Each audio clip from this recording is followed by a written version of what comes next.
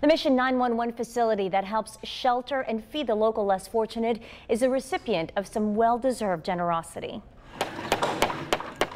This is a look at the work being done by a group of 8th graders who attend a small Christian school in Fort Myers, Florida. 18 students are giving up their spring break to come to Corpus Christi and do whatever is needed to benefit the local nonprofit. On this day, the boys worked outside, taking down a fence and cleaning up the exterior of the mission.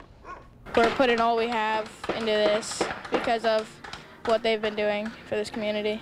I'd rather be doing this any day than just hanging out at my home.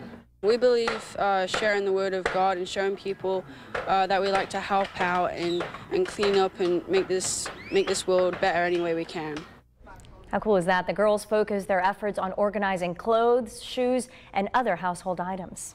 Oh, it's wonderful just to give back to someone else and just me and my family and my friends, and I feel really good about it.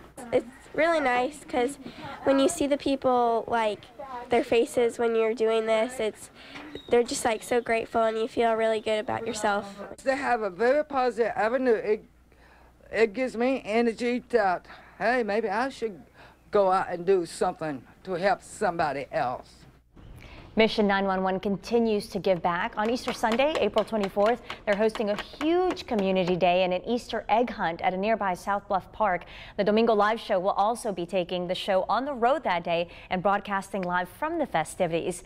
To learn more, just go to our website, KIIITV.com.